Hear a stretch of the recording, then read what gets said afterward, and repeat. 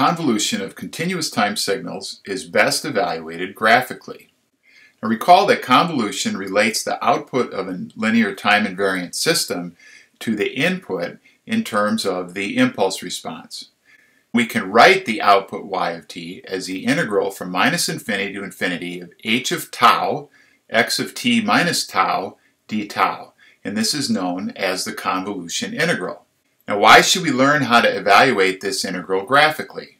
Well, the most important reason is that by doing this, you'll develop insight that allows you to predict and analyze system behavior. If you understand what the impulse response looks like, you can often visualize what the output will be for certain types of inputs. In general, convolution cannot be evaluated exactly with a computer. The only way to do it is analytically, and the graphical approach is the most useful of those. Finally, convolution occurs in other contexts, such as when we do windowing and take a discrete Fourier transform. And it's useful to have the intuition as to how that convolution is going to affect what we look at in the frequency domain.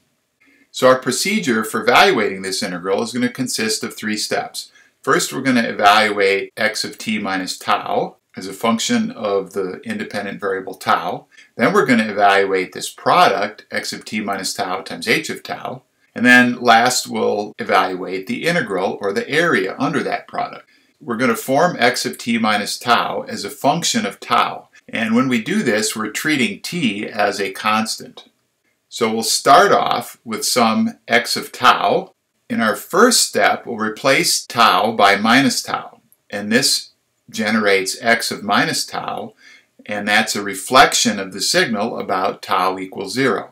On the right here, I've reflected x of tau about 0. Then in the second part, we're going to shift this reflected signal. We're going to take x of minus tau, and in that signal, we're going to replace tau by tau minus t. So if you do the algebra there, in place of tau, place tau minus t, and you apply the minus sign out front, and you end up with x of t minus tau. This transformation of the independent variable amounts to shifting x of minus tau to the right by t. I've shown that here, and the key thing to remember when you do this shifting is that whatever occurred at 0 in x of minus tau will now occur at time t and x of t minus tau. This edge here occurred at time 1.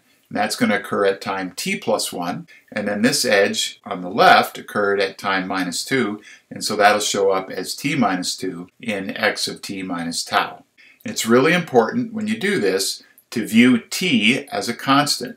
So the independent variable is tau. That's what we're integrating over. And t is a constant with respect to this integral.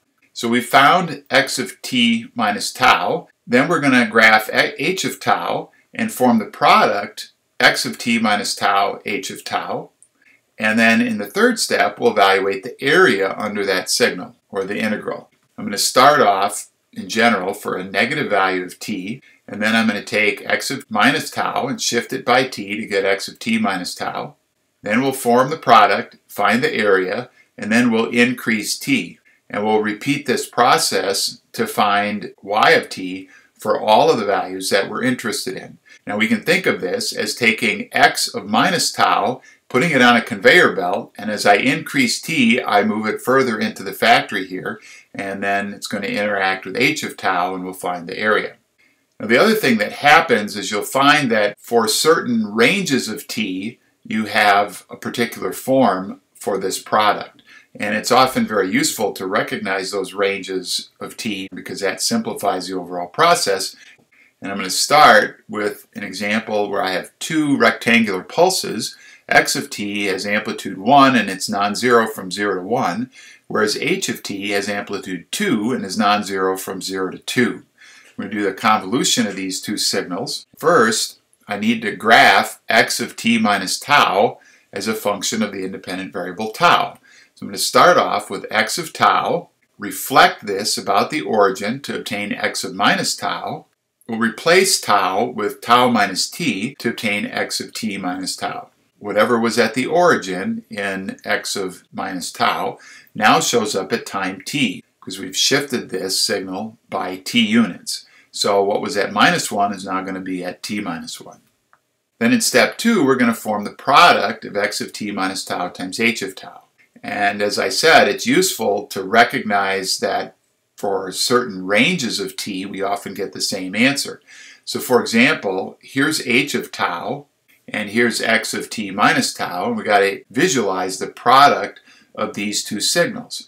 Now if t is less than 0, then x of t minus tau is over here, and it's 0 times 0, so the product always ends up being 0.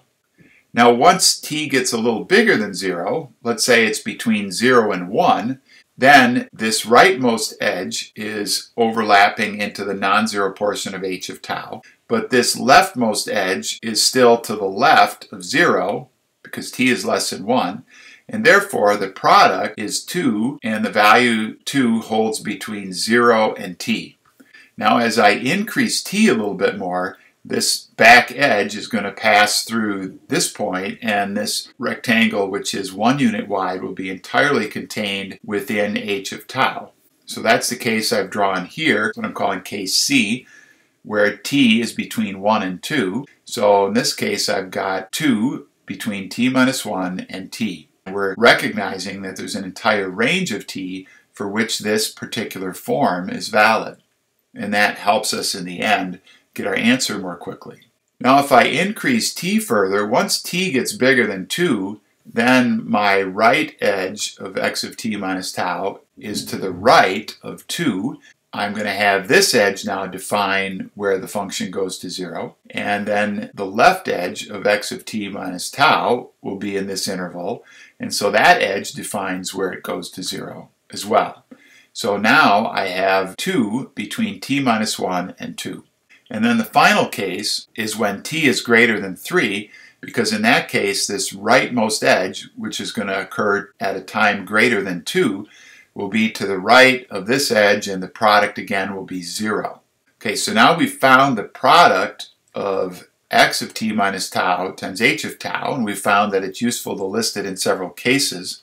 So we're going to move on to evaluating y of t by finding the area under each of those products.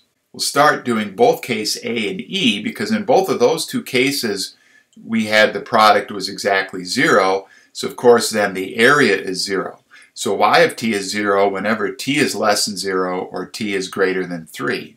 Now in case B, I redrew x of t minus tau times h of tau. If we find the area under this signal, we've got y of t being 0 to t of 2 d tau, and that integrates to 2t. So when t is between 0 and 1, y of t is 2 times t. And you can see that as t increases, the area here is going to increase as well. Now in case C, I've drawn again here what we had for x of t minus tau h of tau. It was 2 between t minus 1 and t. So y of t then is going to be the integral from t minus 1 to t of 2 d tau. It's just the area under this signal, and you can do that calculation easily enough, and you find that the area is exactly 2. And that is valid whenever t is between 1 and 2, because that was what case C applied to. You can see that the area isn't changing as t changes as long as t is less than 2 and t is greater than 1. Now in case D, we had that the product was 2 between t minus 1 and 2 for tau. So we can find the area under this function as the integral from t minus 1 to 2 of 2 d tau. And if you do the integration, you end up with an expression that's 6 minus 2t. And that applies whenever t is between 2 and 3. So now we've found actually the result for all the values of t, because we are able to identify ranges of t for which these special cases applied. And we can graph y of t as I've shown down here. It's 0 for t less than 0. It's also 0 for t greater than 3. Those was our case A and E. And then when t is between 0 and 1, we had case B, and it was 2t. So that's a line with slope 2 and intercept 0 at the origin. So at 1, it achieves a value of 2. And then we saw that between 1 and 2 for t, that y of t holds constant at 2, and then once we get to t values greater than 2, we have a slope of negative 2. If you evaluate this at t equals 2, you get 2, 6 minus 4, so it's 2 here, and then it decreases to 0 when we get to t equals 3. So there's our answer, and we basically went through these 3 steps, and in step 2 we recognized that for different constant values of t, we had different forms for the product, x of t minus tau, h of tau, and then we could treat those cases independently when we put the answer together for finding the area at the final step. Now we'll do another example, and in this case I'm going to find the convolution of x and h when x is a step function that's delayed by 1. So this turns on at time 1 and then it stays at a value of 1 for all t greater than 1. And h of t is an exponential that's decaying, and it turns on at 0 and then it decays from there. So in step 1 we're going to form x of t minus tau as a function of the independent variable tau. So I'm going to graph x of tau, and this is u of tau minus 1. It starts at 1 and turns on to value 1 and stays there for all greater values of tau. I reflect that about the origin to get x of minus tau, and that's going to be 1 for all values of tau less than minus 1. And then we're going to shift this by t to find x of t minus tau. And so what was at the origin goes to time t. So this point here was 1 unit to the left of the origin, so it's going to be at time t minus 1 in x of t minus tau. So now we've got to form the product of x of t minus tau and h of tau. Now I've graphed h of tau here, and we see that it's 0 for tau less than 0, and then it's e to the minus tau for tau greater than 0. Now clearly, when t is less than 1, then the right edge here of x of t minus tau is to the left of 0, and the product of these two functions is going to be exactly 0. Now once t starts to get greater than or equal to 1, then there is overlap between the part of this signal that's at unity and the non-zero portion of h of tau. So we can write the product as e to the minus tau between 0 and t minus 1, and then it's 0 elsewhere. So that concludes step 2, because this is going to hold no matter how big t gets. So we only needed 2 cases to describe all the possible values of t, but within each of those cases, remember we're looking at tau as the independent variable here, and with respect to this independent variable, we're treating t as a constant. We're just considering multiple possibilities for t at the same time. So then in the next step, we find the area under these products, x of t minus tau, h of tau.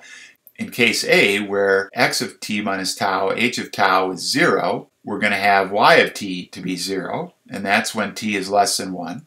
And then case B has y of t, the area under this function here, which is the integral from 0 to t minus 1, e to the minus tau d tau, and you can perform the integration to obtain 1 minus e to the minus quantity t minus 1. And that applies for t greater than or equal to 1. So we can graph this result, the convolution, and we have 1 minus the exponential, so that's going to turn on at time 1, and we'll have an exponential rise, and then we asymptote to the value of 1 as t gets large. Now the final comment I wish to make here is that it's very simple to do convolution with impulses. And this comes up in a variety of scenarios that we'll see later. And the result is, as I've written out here, is that if I convolve any signal x of t with an impulse that occurs at time t0, the convolution is just x of t minus t0. In other words, if we have an impulse at t0, we end up shifting our signal by t0 units. And this is not something I'm going to prove in this video, but it's a consequence of the sifting property of the impulse.